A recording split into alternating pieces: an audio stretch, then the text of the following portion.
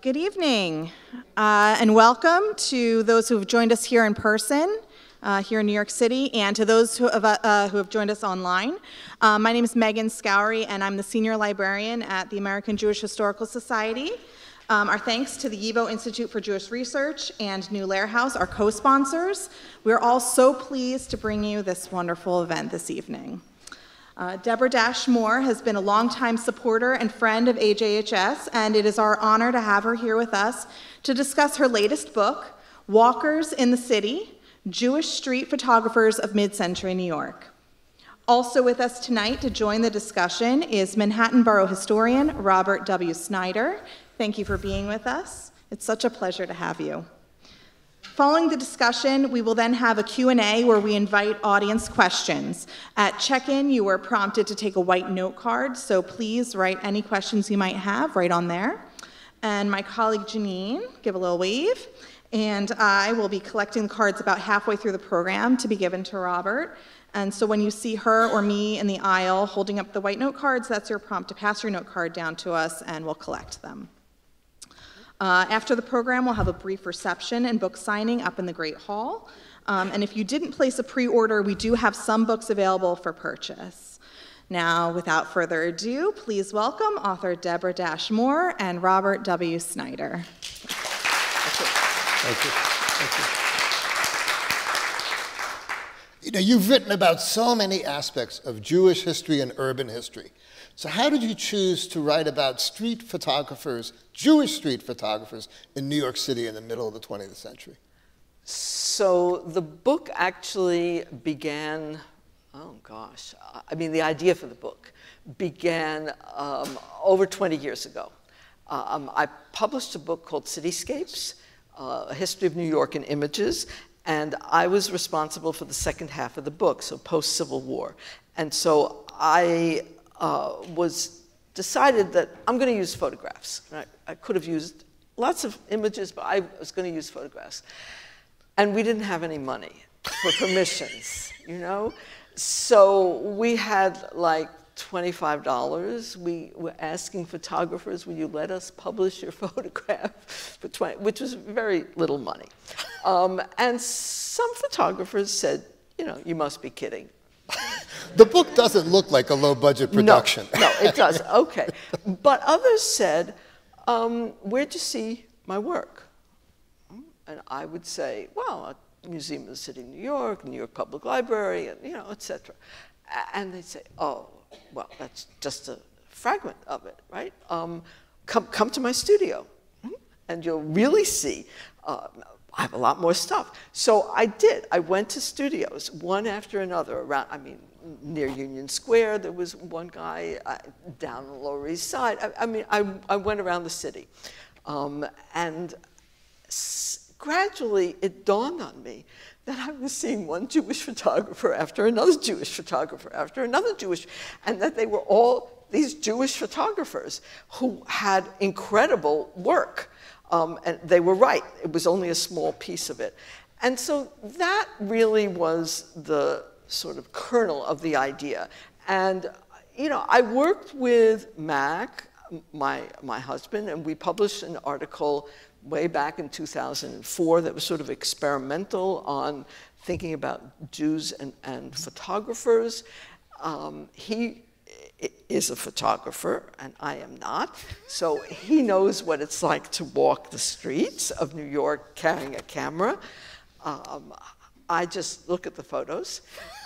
And then he said, no, you do it, you know. And so it had to be New York, because I knew New York, and I was learning about photography from all of these photographers. So that's sort of how it began. And it took a while. Before we look at some of the photos from the book, what had to happen in New York City, in Jewish life, and the history of photography to set the stage for this? Yes, that's important. So the book really begins in the middle of the Great Depression, right? With the founding of something called the New York Photo League. And it's two Jewish guys who meet at City College, right? So this is the Jewish New York story. They meet at City College. They try and experiment with a magazine that they publish, but they both want to do photography. And so they go down to the predecessor organization, which was the New York Film and Photo League. And that group has been in the process of splitting. So they join, but they join the photo part, the photographers, not the filmmakers. And then they want ordinary folks to be able to be also taking pictures, right? Not just the professionals. And so there's a meeting, and one of the guys, Sid Grossman, is very persuasive, and he convinces the people that there was a vote. It should be open to amateurs, workers, as they called them, all right? Because they were left-wing. It should be open to workers and not just for professionals. And the professionals were annoyed, and they left. and so you get this mix of, these are Jews who are born to immigrant parents. They grow up in the city.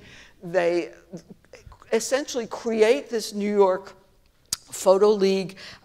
They start making a school because, again, they want workers to learn how to photograph. And it's also a time when photography is becoming much bigger, right? I mean, Life magazine also starts in '36, as does Look, and so it's a moment of burgeoning interest.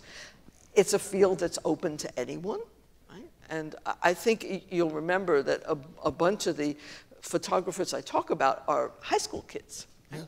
Yeah, when they get involved. So it's really, that's the sort of Jewish New York left-wing connection that becomes so important. And the cameras they could use as well. These are not cameras that require tripods or anything like that. They don't. But they're getting smaller. But some of them they're still pretty big. It's not this kind of camera. Right. It's this kind, right? Like a Rolleiflex where you're looking down, and that has a certain advantage because I can look at you, right, like that, but really be taking a picture of you, right? And that's one of the things that the camera was good for, and so it was much lighter and much more flexible. Yeah. There's two big traditions in New York City photography. One is the skyline and monumental buildings from the top down. These photographers are all from the bottom up. So why don't we look at some of these pictures? Let's look. Okay. So this is a great shot of by a very well-known photographer, Bernice Abbott. She is an out-of-towner, if we're going to use New York language. She comes to New York right after World War I. She thinks it's great, and then she leaves and she goes to Paris. And she, works with Man Ray in Paris and stuff. And she comes back in '29, and it's like, wow, the city has really changed. And she decides, she proposes, this is federally supported money, right? She proposes to do Changing New York. And she uses tripod, and she uses large format camera. And this is the Garment District, right? Because the Garment District has now moved up to 7th Avenue. It's no longer down on Broadway, where it was, or on the Lower East Side, when she first came to the city. And this is a sort of typical kind of photo that you would see of New York. The skyline, looking down, the people are really tiny. You can see they don't have traffic lights, right, yet, and stuff. And, you can't tell what the Garment District is like, right, there, from this view from the Nelson building. All right, but... You write, I want to just quote this back to you because I think it's lovely. A photograph grants each viewer a license to stare, to contemplate, and to respond. potentially intrigued, annoyed, sympathetic, judgmental, even moved to action.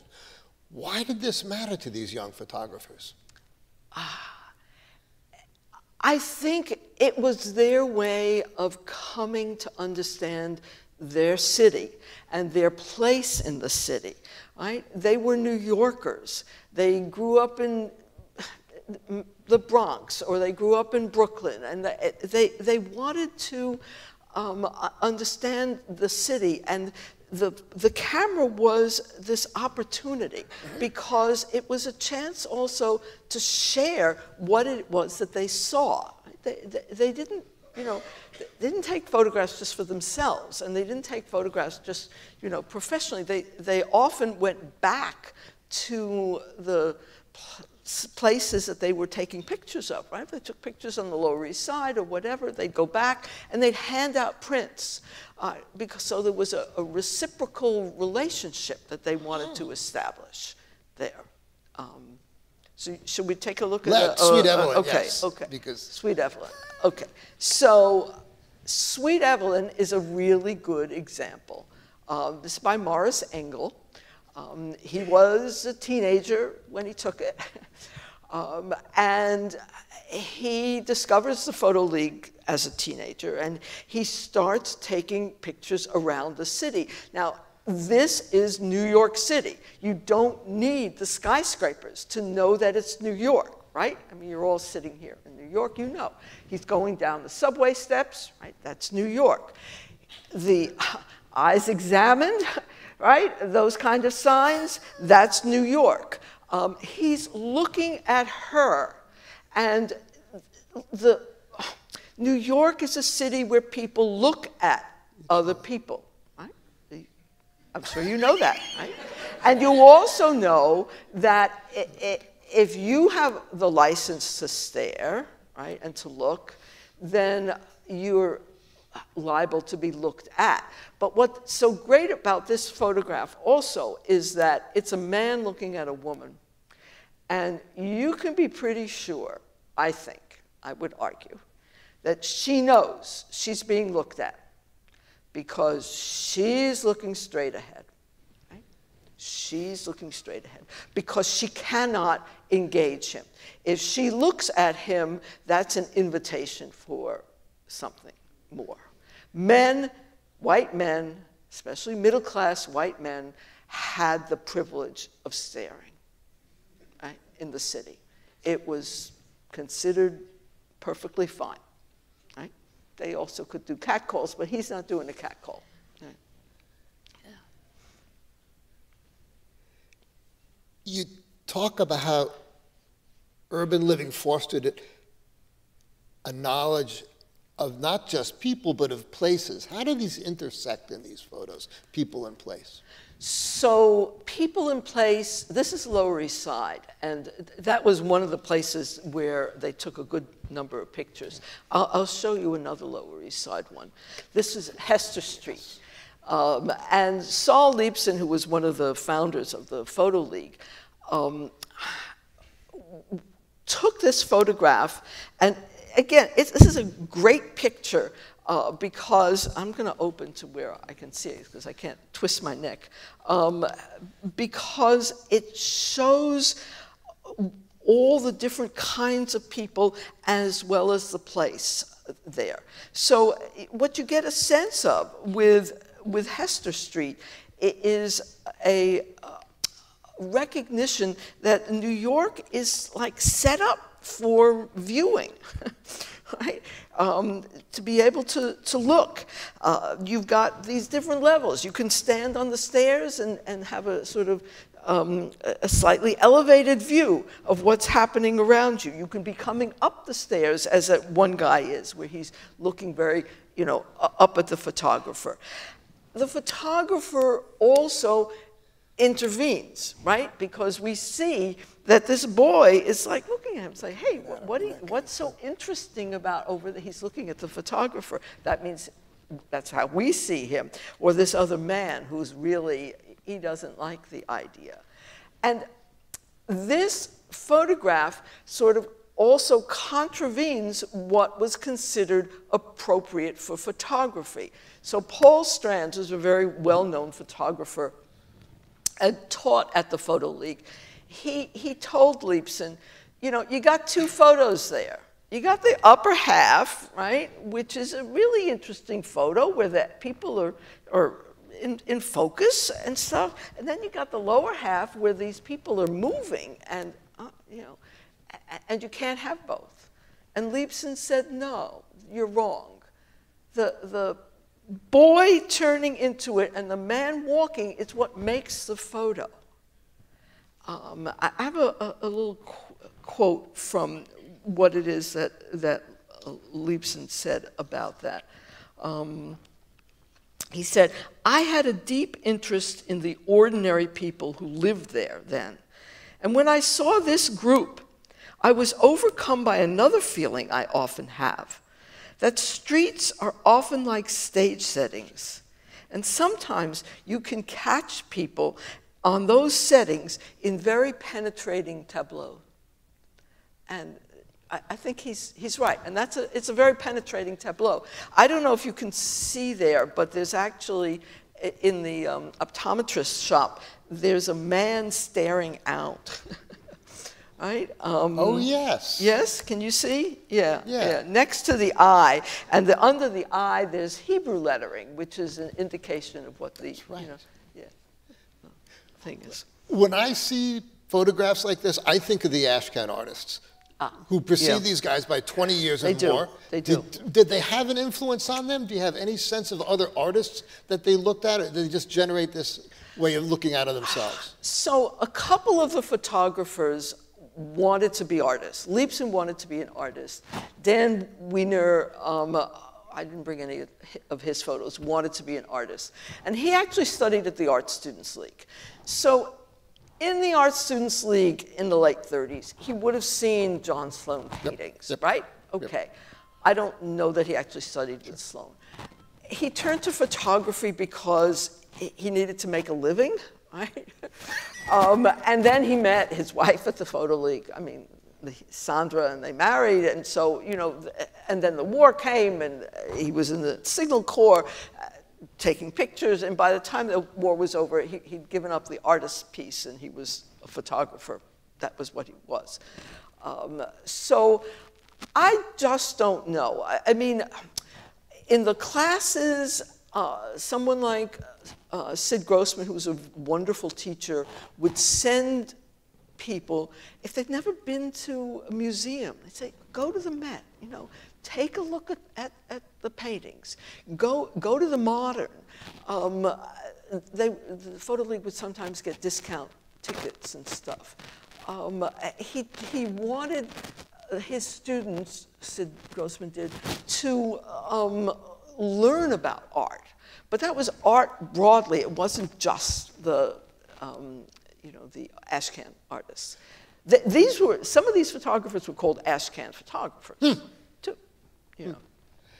Are they selling any of this stuff? Are they putting on shows? Who sees these They're putting pictures? on shows. They're putting on shows, yeah. Where? Who goes to them? Well, the New School around here, they put on shows. They would put on shows at the Y, at various Ys around town.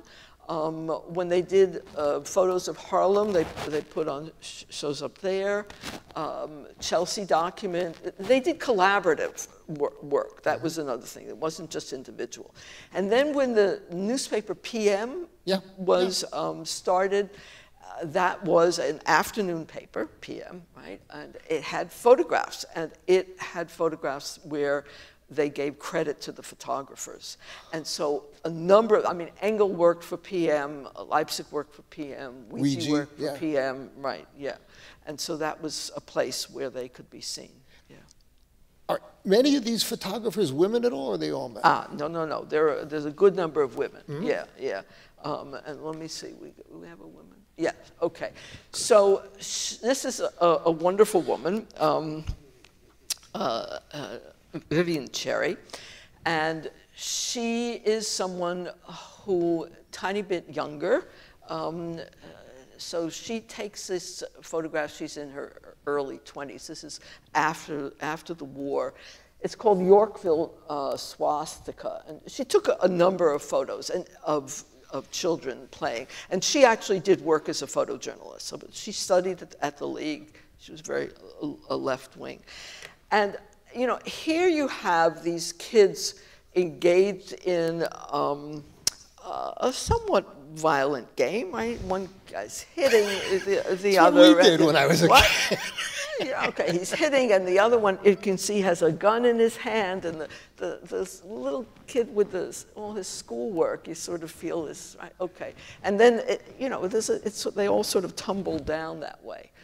But she gives it the title Yorkville Swastika because she's political. And she wants you to pay attention not just to the kids, but also to that swastika, and that the swastika is in Yorkville, which was an area that was heavily German, and where the, you know, German-American Bund gathered, and a little bit further north in Italian Harlem, you had, you know, the Italian fascists also. Yeah. So there was a political resonance to these kinds of photographs. I was looking at this photograph today, and it strikes me there's a paradox. And this is a city where young Jews are out taking a place in the city through photography. They explore the city, they roam the city. But it's also a city with a degree of anti-Semitism, which when we look back on it is quite shocking, but at the time was considered part of everyday existence. Hey, how do these two fit together? Well, before I answer that, you know, the swastikas there, I mean, I remember growing up in New York with swastikas, right? And so, you know, you'd take a pen and you'd turn the swastika into a window, right? And I did that. I defaced things that were already defaced, but it turned swastikas into windows. And there actually are two of swastikas up in that photo. Okay, so the question about... It's also a city where young Jews are exploring it. They're claiming a place, as you write in the book. It's a very Jewish kind of city. How does this all fit together? What's the consequence of this? I think that for these young photographers, this was a way of making a claim on the city, that it was their city, even though there were whole industries in this city where Jews couldn't work, right? You couldn't get jobs in communications or whatever. I mean, and Jews knew this growing up. But they also grew up in their own neighborhoods, which were much more Jewish, let's say, than the entire city. And the entire city in these years was around 30% Jewish. So, you know, they're growing up in neighborhoods that were 60% Jewish. And that was nurturing for them. And then you go out and you want to claim that the whole city, not just your neighborhood, right? And you know, so you go to Yorkville, and you take pictures. Did they ever look outside the Jewish community for subjects? Oh yeah, this is outside. Oh, most of the time. Yeah, I mean, okay, the East Side Suite Evelyn or the Hester Street, those are pictures we can assume of Jews. You know, we don't know exactly, but in Hester Street, it's the Lower East Side. The optometrist has Hebrew lettering on it. You can assume that most of the people standing around there were Jews, right? And if we went back to Hester Street, right? Yeah, these are Jews in the late 30s on the Lower East Side. So you could see it as a kind of ethnographic photograph if you wanted to. Or you could just see it, as many people would, as a photograph of working class men and women.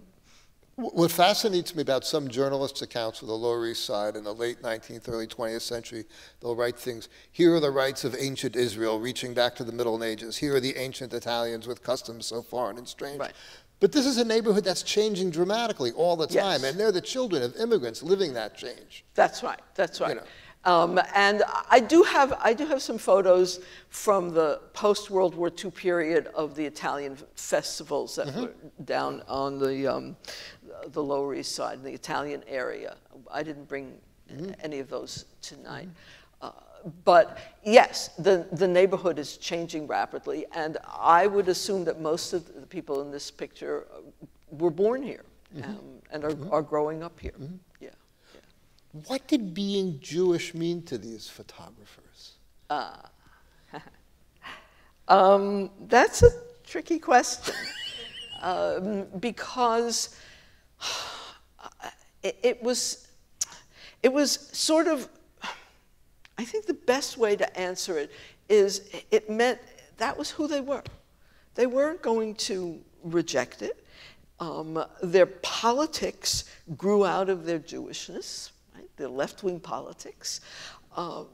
Their passion for certain kinds of photographs, to take photographs of people, eye-level view, right, of the real New York.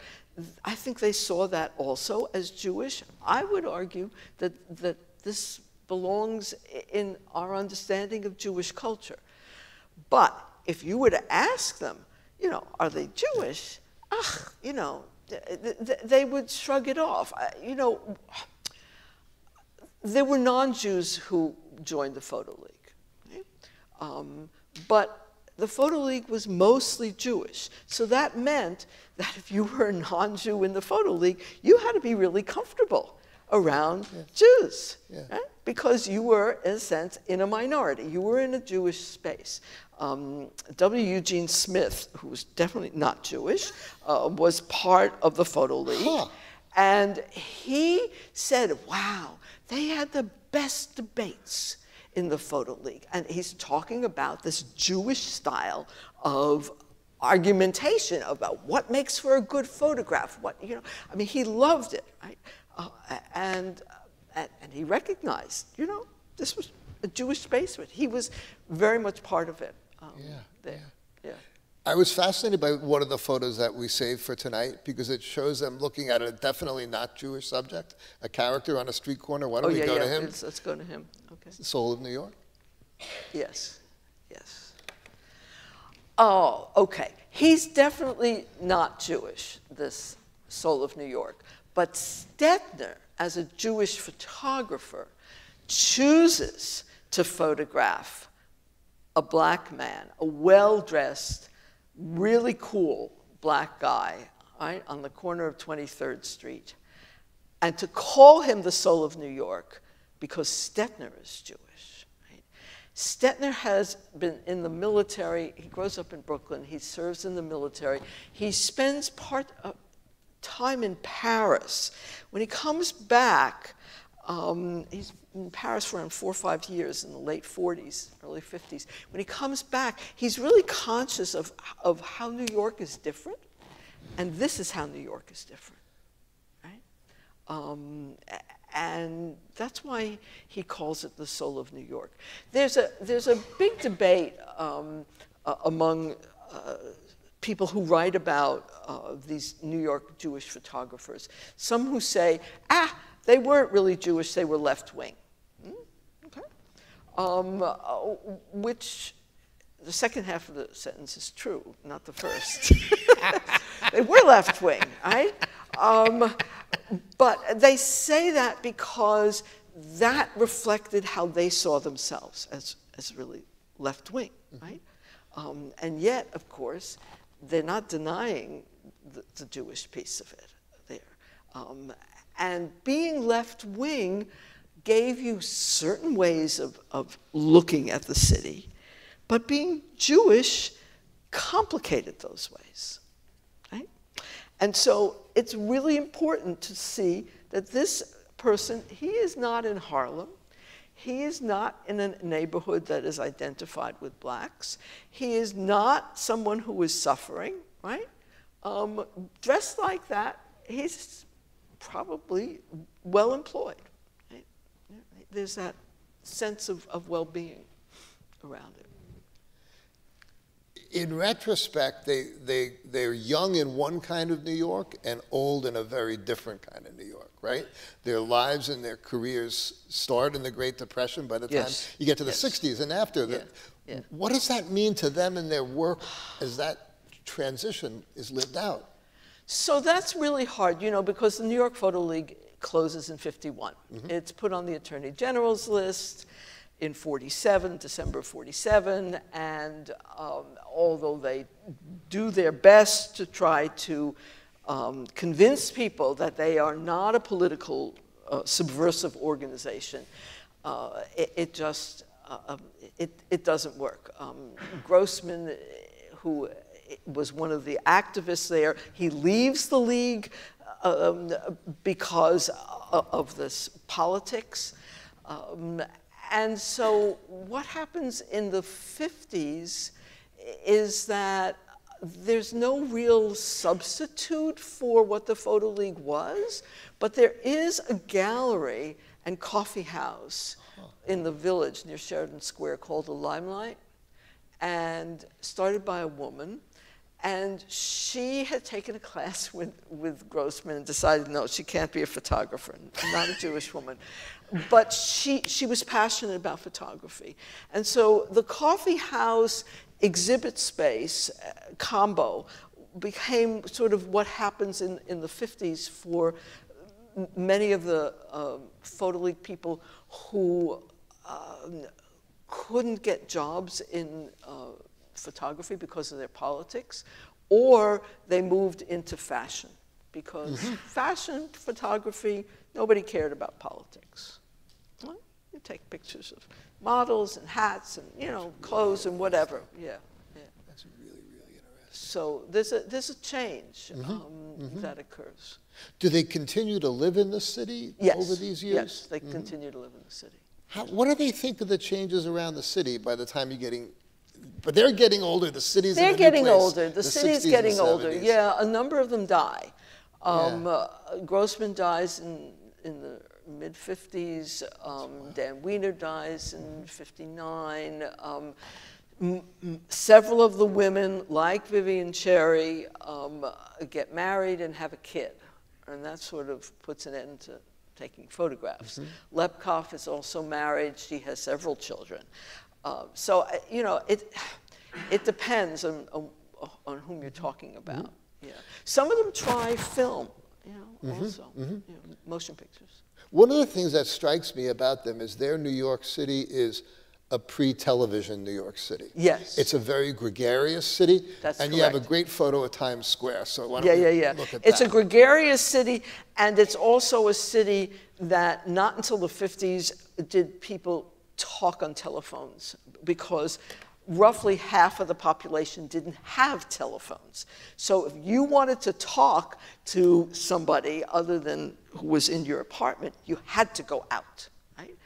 And this is a great shot of these women. Tell us what's going on here. Okay, so, you know, one of the challenges of the book was how to organize, right, these photographs. And I ended up deciding to use sort of broad categories. And this is in the penultimate chapter, and it's called selling. Because selling is what happens on the streets, right? And Esther Bubley, who takes this photograph, she too is an out-of-towner.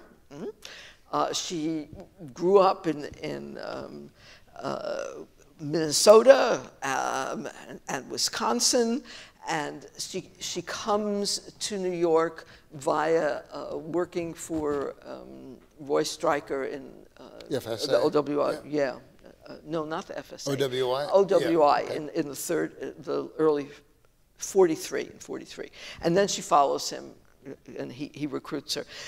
So New York is all new to her. Right? It's not the city she grew up in.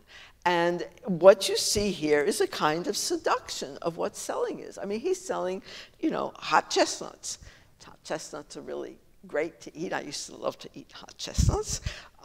And he's convinced one woman she's got the package, right? And the other woman not so sure. But you also, they're all dressed so beautifully. And part of what's happening allows Bubley to take the photograph because they're completely engaged and they don't notice her, right? Unlike, you know, let's say with the Hester Street. Right, yeah. Right. They don't notice her. And she can't resist the sign, right? The edge of doom, right? On the marquee. I mean, how can you resist that with it? You've got this. I mean, that's what part of what makes the photograph, right? Is such the contrast of this lovely, intimate, salesmanship that's occurring, and then the edge of doom behind them. Yeah. So.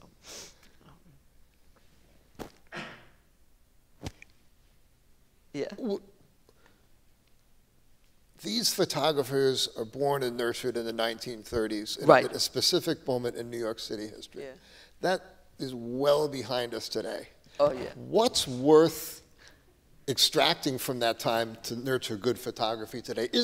Are there things that are worth photographers today could learn from them that you think are valuable? I think that, yes, I think that photographers today could pick up on the reciprocity that they really cared about, the sense in which the photographer isn't just taking candids and isn't just taking photographs for his or her or their own use, but that there's a kind of reciprocal relationship there. I think that photographers also today, I mean, of course there are still street photographers. Mm-hmm. And one of the current street photographers, Joel Meyerowitz, for example, has published about street photography. And he says it's not an easy thing to do. I don't know if you've ever taken pictures. I don't take pictures of people, actually, because it's so hard. Right, it's really hard. Yeah. And I have taught a course on modern Jewish photographers, and one of the assignments is that students have to pick a photographer and then try to take pictures in the same way. And when they go to try to take pictures of people, I get back after back after back. I mean, they can't come around to take them from the front. And that's hard. And to recognize that taking a photograph does involve not just the license to stare, which women got with this, right? So if we started with Engel and Sweet Evelyn mm-hmm. looking straight mm-hmm. ahead, if Sweet Evelyn had a camera, right? As Helen Levitt did, as Vivian, Cherry had a camera, as Esther Bublé had a camera, they had a license to stare yep. also, which was important. But they were also committed ultimately to understanding photography as in a reciprocal relationship. Does that license to stare in the long run play out with different ramifications for them as women? The guys could stare all the time. They could. They get to stare as photographers. Yeah, it does. Because women take pictures of kids a lot. And they take pictures of kids a lot because kids ignore women. Because, they're like mothers. And so if you're out on the street, and most kids were out on the street because they didn't play at home, because there was no room to play at home. So just like you couldn't talk on the phone, right, at home, you had to go out in the street to talk. The kids were out playing on the street all the time, right? So Yorkville swastika is a political version of kids playing all the time out on the mm-hmm. street. So women took a lot of pictures of kids. And it was something that they did more than men usually. That was one difference. Helen Levitt, I didn't bring, a photo of hers. She has some photos where it's clear the people looking back at her, like she has this one of a bunch of African-American men sitting on mm-hmm. and standing on a stoop. That this is a very sort of risque thing to do, both for her as what she would have been coded as a white woman, sure. right? And for them to be looking back at her as a black man, mm-hmm. or black men, actually, there. So, you can sort of feel the tension in some of the photos there. We're going to move to Q&A soon, so start putting your questions down on a piece of index card, and then you'll hand them to one of my associates here, and then we'll ask your questions of Deborah. I'm struck, I've seen so many studies that talk about sort of the image of Jews in popular journalism, the image of Jews in fine art, the image of Jews, you know, in literature. You chose to look at Jews as image makers. Yes. How and why did you make that choice?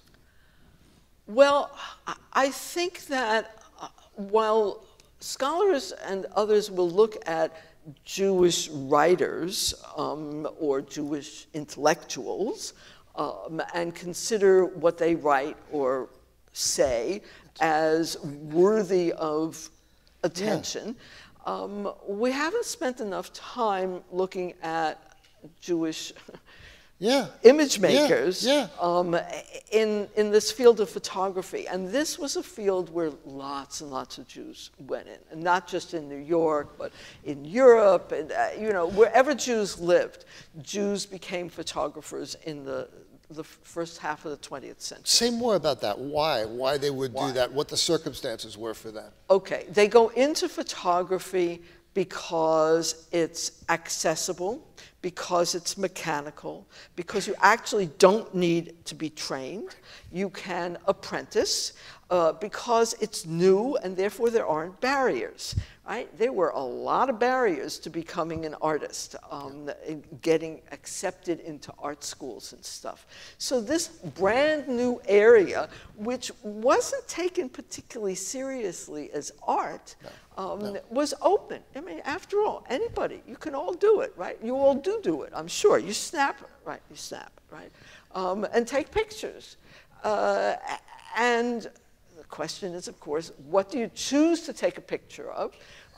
And how good are your photos? But that's another issue. So Jews go into it in very, very large numbers. And, you know, it's something that historians need to reckon with. Shake a stick. There are so many books about Jewish intellectuals who are writers. Right. It's not hard to find. Right. And yet these guys are just as argumentative, it seems they to are, me. definitely. And they're in the same generation. Yes. And their work lasts as well. I mean, people still look at Helen Levitt's work. People still look at Ouija, right? Right. You named some of the more well-known people. Yeah. We put up people that, for the most part, I suspect are not known, right? I mean, Leibson, Cherry, even Bubbly, you know. Yeah. Right. I mean, Ouija's the subject of a great biography that came out recently. And I'm wondering, why is it that photographers like Ouija became more known than the folks that you've put up, who I think are very illuminating? Okay, so Ouija was a tabloid photographer. He used very large, you know, camera and flash all the time. He has, I have a photo in the book which is outside where the kids are, you know, a policeman is turning off a fire hydrant and the kids are wet. And it's clear from the light that he used a flash camera. Right? And, you know, it's like, what do you need a flash camera for when you've got bright sunlight? So Ouija becomes known because he covers murders, as he would say. He covers the underbelly of New York City. Yes. And these photographers were not interested in the underbelly.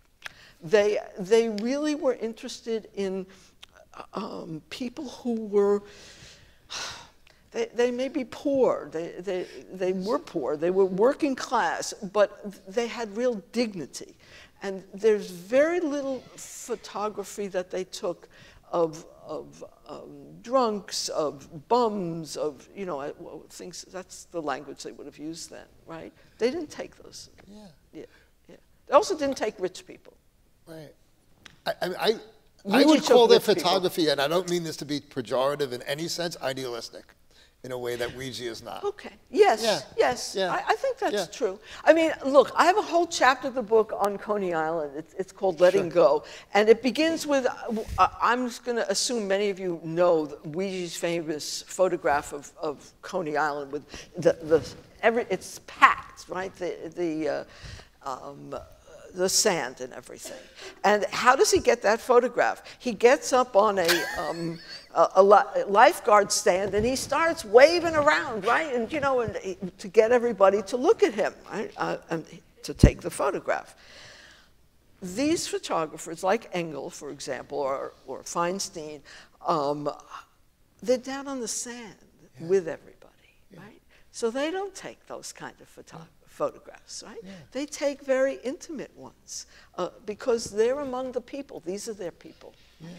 And that's the difference. Question. Okay. Did New York City street photography ever lead to policy changes relating to labor movements and other forms of activism? Well, that's a good question. It's hard to know directly. There was a photo contest in the late 30s called 1/3 a Nation, in which, picking up on FDR's categorization of the numbers of people who were suffering and in need of homes. And the photographers, a number of them did engage with that and took photographs. So they took photographs there, not just on the street, but also in tenements, and in an effort to try to encourage tenement reform or more public housing, that kind of thing. So this is really interesting because they're photographing tenements and the very housing that's going to get knocked down in some cases. So when they photograph tenements, what do they emphasize? What do they stress? So they tend to emphasize family life in the tenement. So there's a, well, I can't show it to you, and you would not have seen.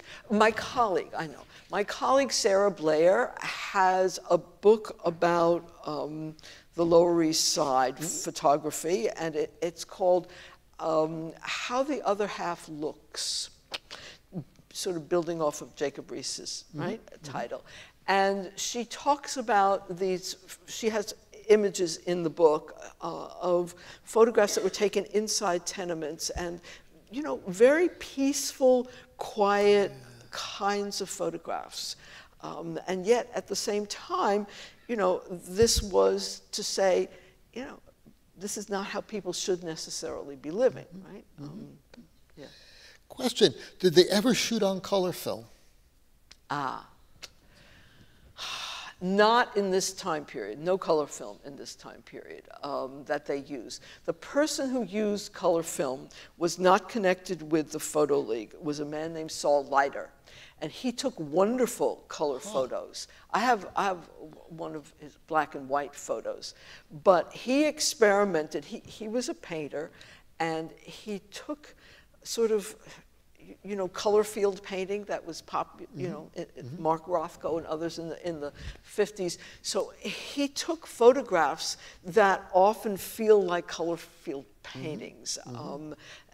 They were slides. And recently, since his death,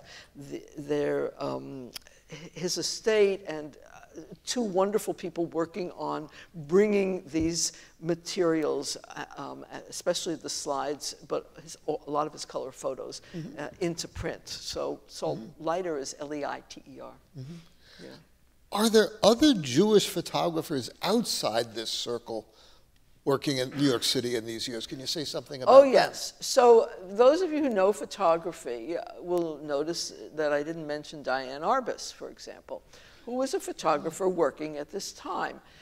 But to go back to my original story about getting permission, right, to reproduce things. So I didn't even try, because I had tried once before to get permission to reproduce Diane Arbus, and the answer was no. There's no Robert Frank. There's another very famous photographer working at this time. So, you know, these are photographers where their relatives were very generous, and they really deserve a shout out for saying, yes, you know, you may reproduce these photographs. And therefore, I think what we're getting here is a vision of New York City as seen not by the most famous, but by people who really, I think, made a difference and let us see the city through their eyes. Quick question from someone. Are you familiar with, were they familiar with Daniel Nilva, a union photographer in this time? Ooh, what's Daniel Nilva come up at all? No, but Grossman taught at District 65. He taught photography there. And one of the photographers, N.J. Jaffe, took a course with him at not at the Photo League, but at District 65. And I have Jaffe's photos here. The effort was to try to let union workers, right? I mean, pick up cameras and take photos of all kinds of events that were going on, and that they would then publish it in union publications. It was mostly successful. There's a book out, I'm not going to remember the names of the people,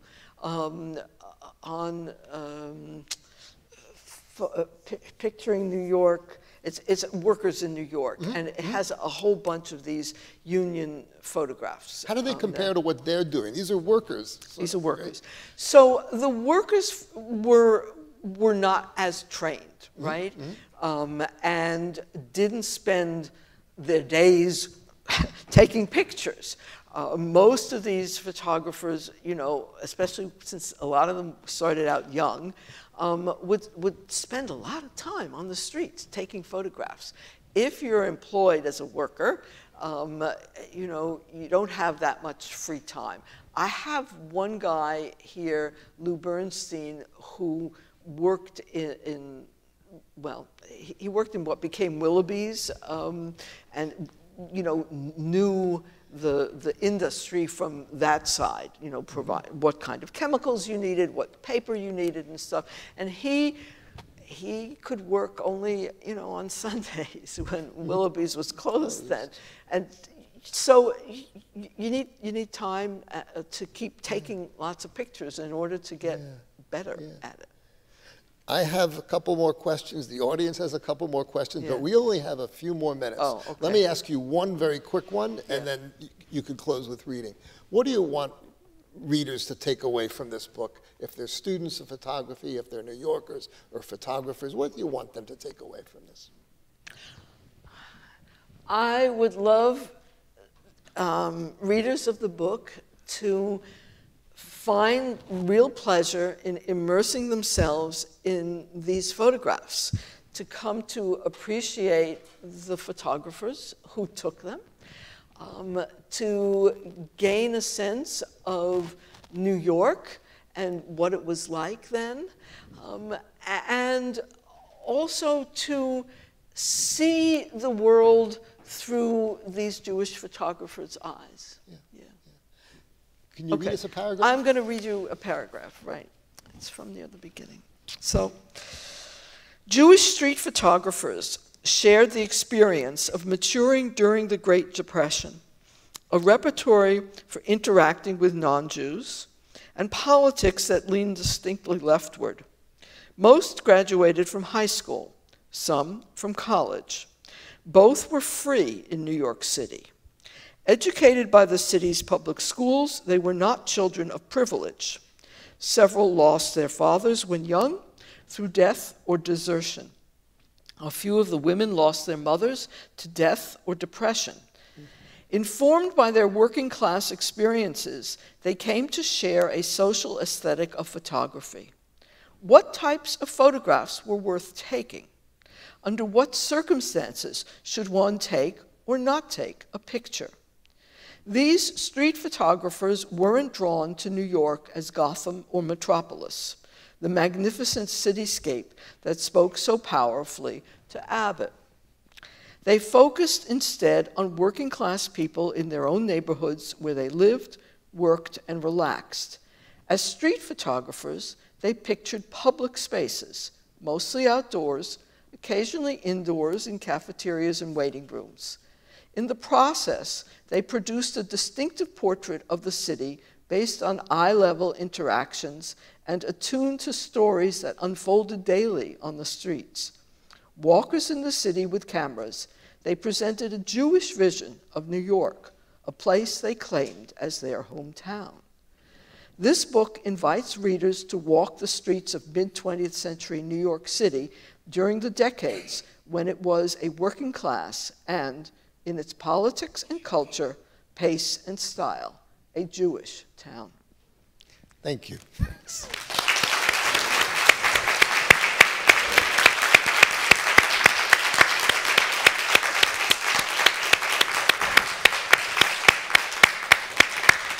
So out in the lobby, we have refreshments and, even more important, books to buy.